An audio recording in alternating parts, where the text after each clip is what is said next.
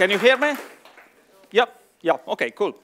Welcome everybody. That's by far the most packed up meetup that I've ever been in, and the food was fantastic. So I think that's the reason. Okay.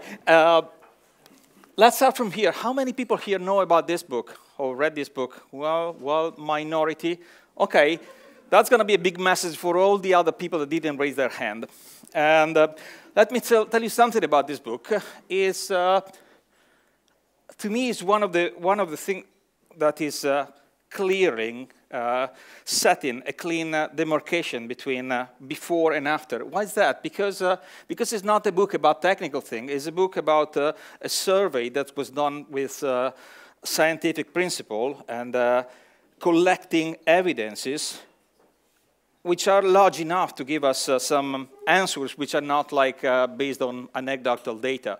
Like when trying to introduce changes in a software organization, one of the problems is you only have storytelling from consultants, and nothing is, well, I need data to make sure this is true. And of course, it doesn't work because, I mean, not a single company could have, a very scientific way to prove that something is actually working. You don't hire twins and put them in two parallel teams with the same backlog and see if the project is having better or wrong results at the end. So we cannot have real science. It's just like based on experiments and anecdotal evidence. Work for me doesn't mean that it's work for other people. But on a large sample, okay, then we have statistical data. And so we have science behind lean software development, DevOps, and a few other practices. Okay, that's for the introduction. What is the science saying?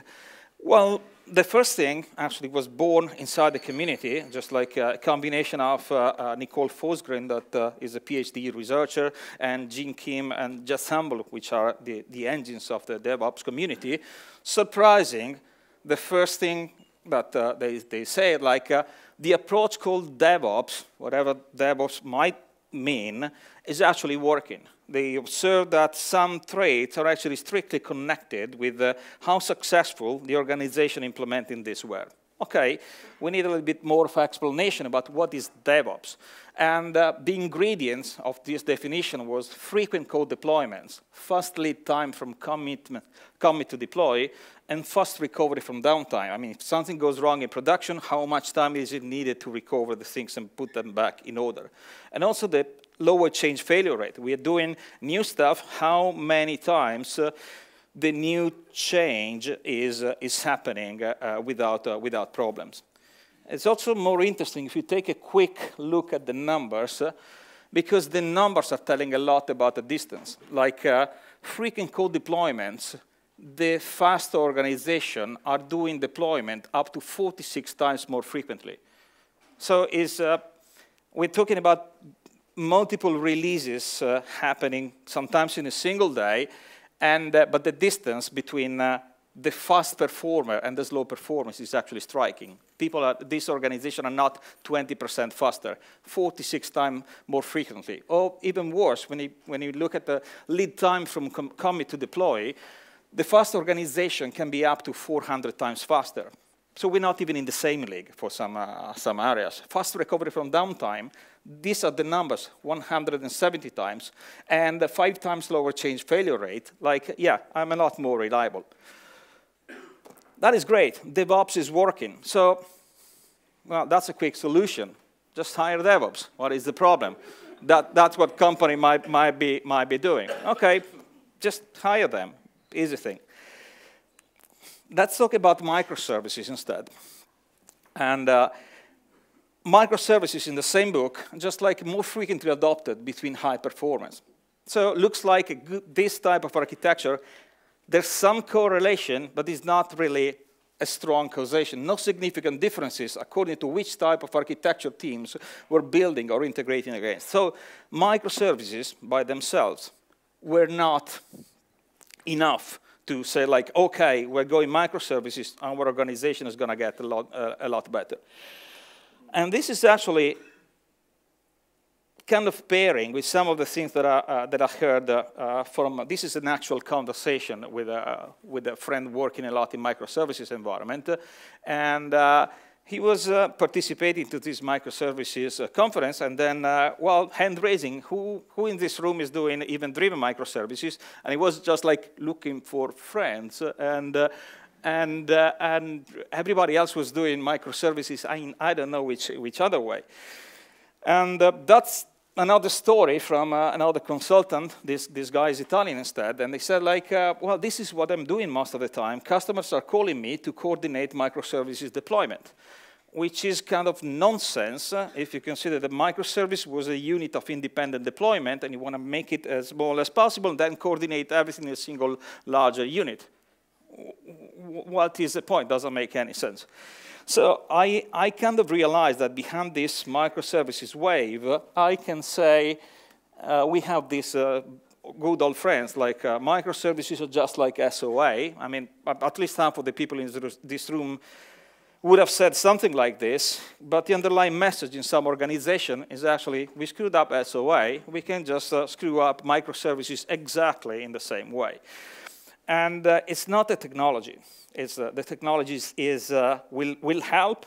Actually, there's a lot of good things behind microservices done in a given way, but it's not enough. And so this, why do I say scary? Because actually microservices without a given approach, without a given reasoning behind the boundaries and what are we doing, could actually probably be the end of civilization, like putting us in a place where refactoring back from bad choices is going to be a lot more expensive, and we already run out of budget by going microservices. So, yeah, maybe, yeah, that's not a nice place to be. Anyway, the point, getting back to the book, is just like the relevance of the technology is not as much as important as some people would like. Well, just go microservices and make everything easy. No, it's not. But looks like one of the key differentiators for the performance of the organization in the architectural space is, well, enforcement of loose coupling. So coming from a domain-driven design background, what are we talking about is much more in the space of bounded context, independent model, design around the idea of have the minimum amount of coupling between the different boundaries. And if we are thinking in, I mean, there's something that will feel like a disconnect at this moment. Like let's make it visible. Weren't microservices and loosely coupled intended to be the same thing, more or less? That was one of the ideas. And I would say no. There's yeah, kind of the major mistake. What I think might be really, really scary is well, the attitude of maybe following some tutorial, looking at yeah, we have this database table. Let's make a microservices around it, maybe the customer service, and then yeah, deploy it independently, and suddenly everybody's depending from this microservice, and we need to coordinate deployment. And I'd say, like, this is a very, very scary way to go. So as a friendly reminder for the future, I'm moving to a new topic, but I'll turn my monolith entities into microservices. Please don't do that. And we can have a lot of beers talking about this problem. I could go for the whole night.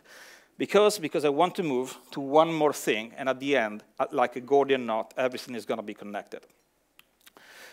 The third factor that was relevant in the book is culture.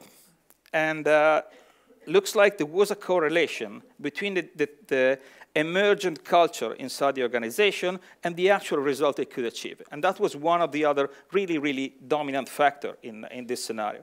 The book provided a classification. Here I'm really going out of my field. I'm still a software architect, even if I am also, yeah, coach, facilitator, and run my own company, so I could call myself an entrepreneur. But in my background is software engineering anyway, so talking about culture, okay, this is a little bit out of my field. So my small summary, just like power-oriented, you do things this way because I told you, I'm your boss. Bureaucratic, we follow the rules. Generative, whatever is working is fine. This, the more you move into the startup area, the more you go down. And this is one of the places where there's a strong correlation of generative culture type looks like it's working better than other approaches. But as I said, I am not a sociologist. The term culture is really not really well defined for me. And also, the moment people start talking about culture is, for me, this is where the things are getting weird. I'll be more explicit. So one thing that I'm good at is I call myself sometimes a bullshit sommelier. So I'm really good in smelling it at this level. I don't know if it's recorded, too late. And anyway, one of the things for me is just that this culture is a given. There's nothing we can do about it. Well, you know, well, that's a common mentality. I really hate the word mentality in many places. Oh, this is how we do things. You cannot change them because, well, that's the current culture. And the other thing that I really don't like is when the cultural thing is seen as something completely independent from our profession. The culture is something which is the result of somebody else's action, not ours. We're not part of the culture. We're always victim of the culture, or anyway, it's not our job. But in whose job it is? And in so many places, culture is just like given or emergent, and then we have nothing to do about it. And this is where I freak out, because I would like to solve things. And if people are telling me, oh, this is a cultural problem, okay, good, that's a cultural problem. How do we solve it? And in order to do this, I basically made my engineer-like definition of what a culture is. It's not precise. It's just actionable. So I'm not a sociologist. I'm not an anthropologist. I don't know what culture is, but I need an actionable definition for this space, which is culture is a cumulative effect of a winning behavior within a given context. Let me see if I can make it actionable. And the combo in many places where we actually managed to make big changes, winning examples and imitation. Oh, everybody's doing this now. It just looks from like culture from the outside. I'm going to give you an example, and which is a little journey into stereotypes, talking about bus tickets. And this is a bus that is more or less the same type that used to be in Bologna, where I started. And it was funny. One of my colleagues at the university, actually, well, scientific approach, wanted to check if it was worth paying the ticket. So for an entire year, he decided to take the bus and not to pay the ticket and see what happened. And at the end of the year, he said, like, I'm never going to pay the ticket anymore. I was fined only 3 times. I paid the bills, and it's still less than half of the money needed to pay the entire subscription. Data, science, we have the answers. But if you look at the shape of this bus, there's a few things that might be interesting. Like, you have to buy the ticket before going on the bus. And you could get on the bus from each one of these doors, and you're not supposed to talk with the driver. So in order to check that you have the ticket, well, there were controllers, but we knew them. There was a man with the big mustache. There was the other fat guy. I mean, we knew each one of them. They had to be in 2 or 3 together, blocking the 3 doors at the same time. I mean, just like it was a narcos type of action, just to grab some tickets from university students. So I was the one paying all the tickets just to make sure, because I needed to be the other side of the scientific experiment. But anyway, we had the data, and we saw that talking about the winning behavior, it was an easy thing. Like, ticket can be purchased in shopping vending machines. You cannot buy the ticket on the bus. Multiple entry points, because, well, for Italians, you're expected to move people in and out quickly. Easy to jump on without a ticket. Nobody's looking at you. And cheating was really low-risk activity at the end. OK, then, well, I traveled. I went into some other places, and I went in places where you make the ticket in the front door. You actually can buy the ticket on the bus. Or even better, this is from Amsterdam. I was there a couple of weeks ago. In Amsterdam, you have the long bus with the driver at the front and the person making tickets at the center. And you can only get in from the center. And one day was running. We were running, got in at the front door, and we were going to pay our ticket, but the driver at the same time was saying in the microphone, the loudspeakers, like, gentlemen, the tickets, please.